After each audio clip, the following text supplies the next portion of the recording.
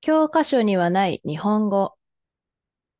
断捨離、滑る、なんだかんだ、夜な夜な、かつ。これはもういらない。これはまだ着るからいるね。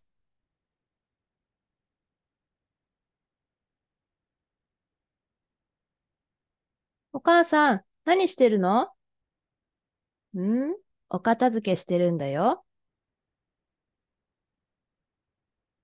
あ、これ、僕が赤ちゃんの時のお洋服？そうだよ。もうその服着ないから誰かにあげようね。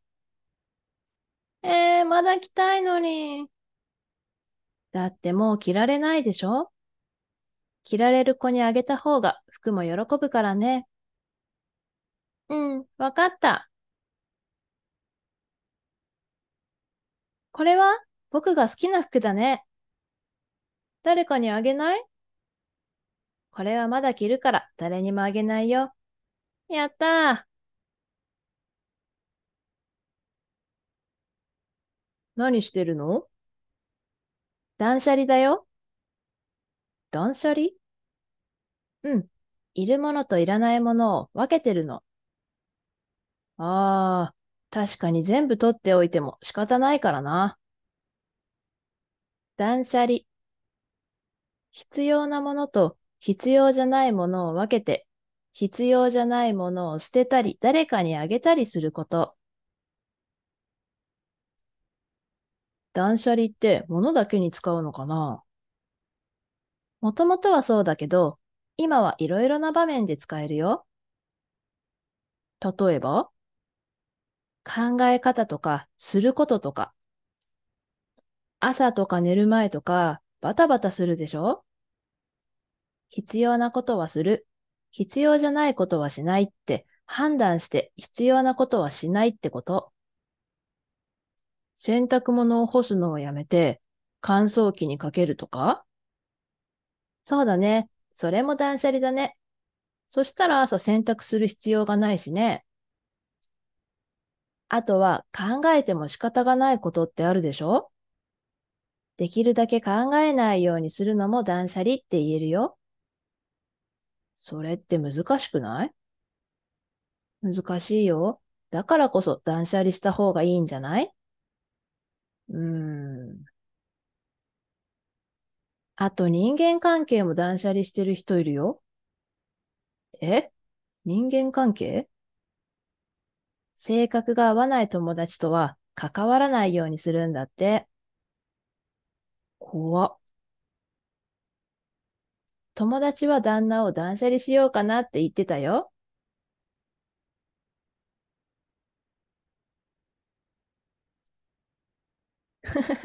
私は人を断捨離なんかしないから大丈夫だよ。そう？僕も断捨離する。そうだね。いらないおもちゃを持っておいで。はーい。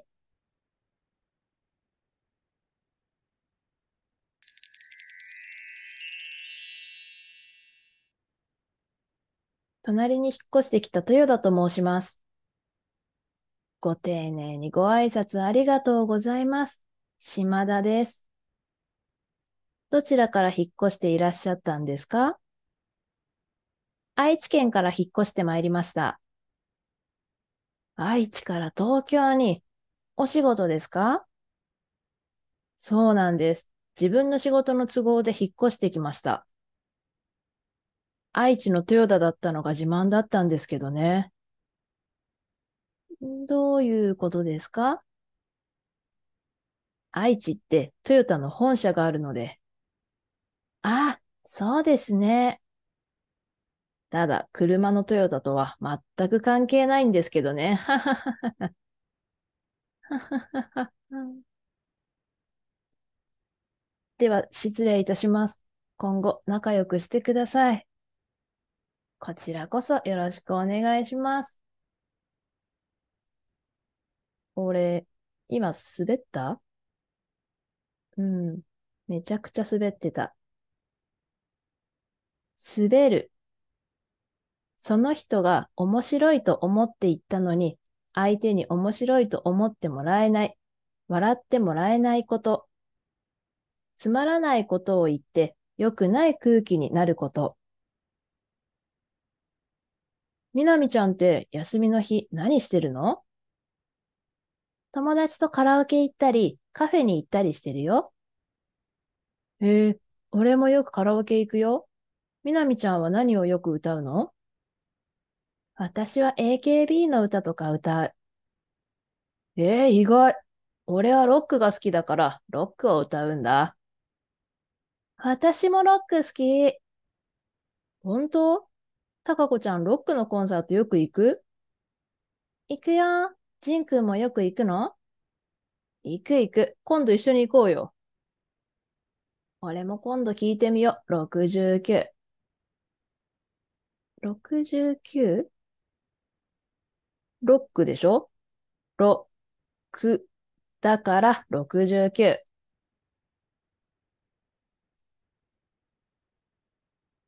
お前、滑ってるぞ。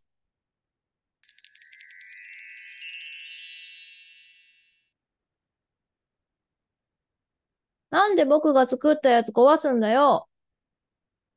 ちょっとぶつかっただけでしょ？そんなに喧嘩しないの。だってゆうくんが怒るんだもん。ケンくんが壊したからでしょ？ねえ、なんで抜かすの？抜かしてないよ。ケンくんいなかったじゃん。いたも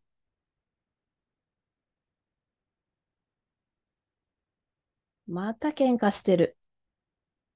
でもいつもこの二人一緒に遊んでるんだよね。なんだかんだ仲いいんだよね、二人は。なんだかんだ。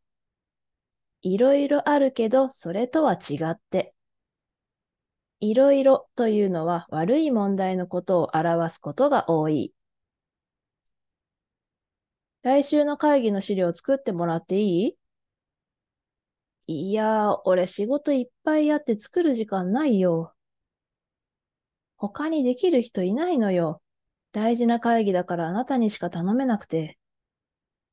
俺今週の会議の資料と報告書も3つ作らなきゃいけないんだよ。そっか。じゃあ誰か他にできそうな人探すしかないか。ごめん。できるならやりたいけど。大丈夫。無理なこと言ってごめんね。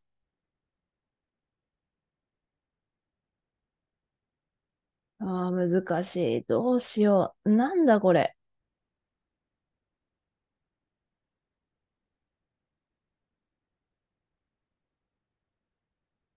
あれ？これ、来週の会議の資料。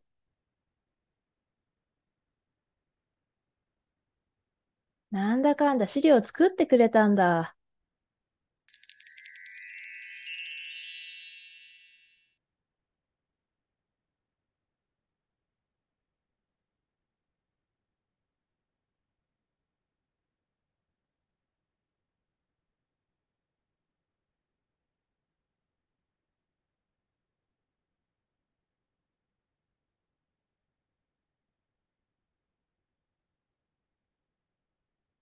あんな毎日夜どこかに行く。夜な夜などこに行くんだろう。夜な夜な。毎晩同じことを繰り返し行うこと。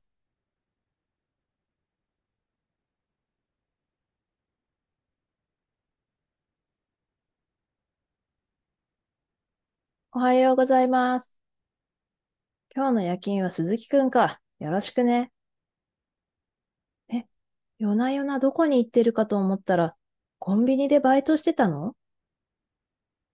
確かにうちの家計苦しいけど、そんなに頑張らなくていいのに。っていうか、言ってくれればいいのに。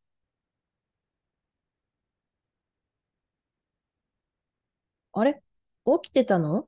まだ朝5時なのに。うん。ねえ、夜な夜なバイトに行ってたの？ああ、知ってたんだ。まあ、幸子に苦労させたくないから。あなたにばかり仕事を頑張らせたくないから私ももっと働く。だからそんなに無理しないで。大丈夫だよ。今月だけだから。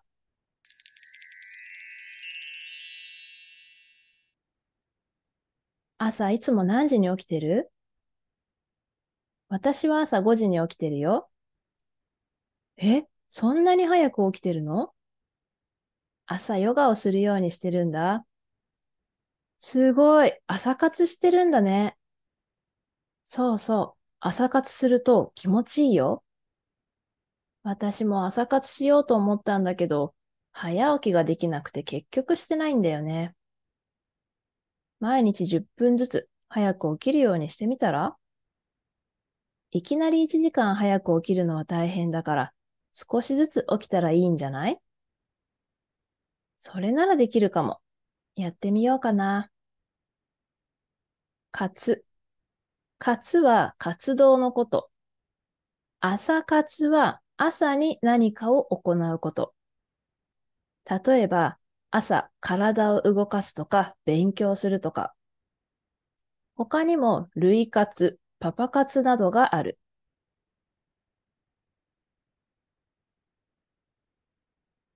どうしたの？あ、今、類活してて。類活？そう、悲しい映画を見たりして、わざと泣くこと。なんで？泣くと頭の中がすっきりして気持ちよくなるんだよ。泣いてるのに？うん。悲しくても泣くとすっきりして悲しい気持ちがなくなることあるでしょ？それと同じで泣くと反対にやる気が出たり楽になったりするんだよ。へえ、類活って流行ってるの？ちょっと前は流行ってた。今もやってる人がいるけど、私みたいに。最近千恵子、高級バッグ持ってるよね。前までは安いバッグしか持ってなかったのに、バイトしてるって言ってもそんなに稼げないよね。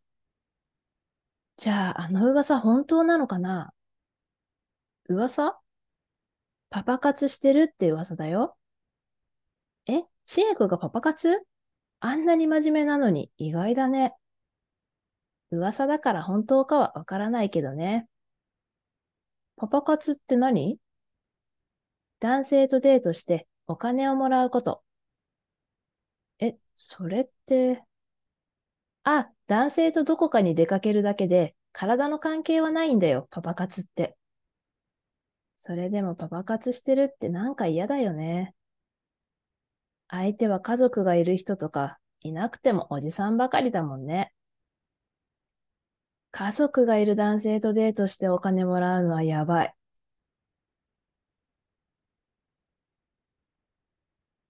待って。あれって千恵子じゃない？パパ活の噂、本当だったんだ。まとめ、断捨離、滑る、なんだかんだ、夜な夜な、活。断捨離、必要なものと必要じゃないものを分けて、必要じゃないものを捨てたり、誰かにあげたりすること。滑る、面白いことを言ったのに笑ってもらえなかったり、笑ってもらえずに冷たい空気になること。なんだかんだ、いろいろな問題はあるけど、それとは違って、夜な夜な、毎日夜同じことを繰り返していること。かつ、何々活動、朝活、類活、パパ活など、その活動をすること。今日も最後まで見てくれてありがとうございました。もしよければ、高評価、チャンネル登録をお願いします。それでは次の動画でお会いしましょう。さようなら。